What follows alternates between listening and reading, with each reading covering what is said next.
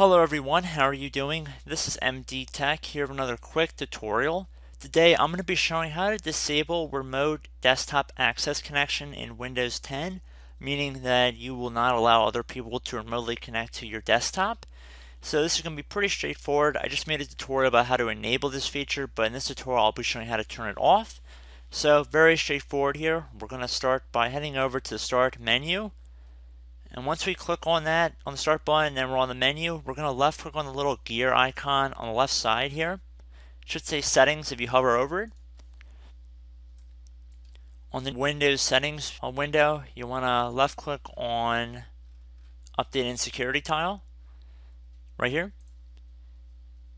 Near the bottom of this list, you want to left click on the For Developers section on the left side. And now using the scroller, you want to scroll down on the right until you get to Remote Desktop section, and then where it says Change Settings to allow remote connections to this computer, left click on this little checkbox if it's currently checkmarked to disable it. You know it's disabled if it's just an empty box here. Once you've saved your change, you want to left click on Apply to save our changes. And then if we left click on Show Settings right here just to make sure our settings were changed, you could also uncheck Allow Remote Assistance Connections to this computer, and then click on Apply and OK. And that should pretty much be it, guys. So I hope this brief tutorial helped you guys out, and I will catch you in the next tutorial. Goodbye.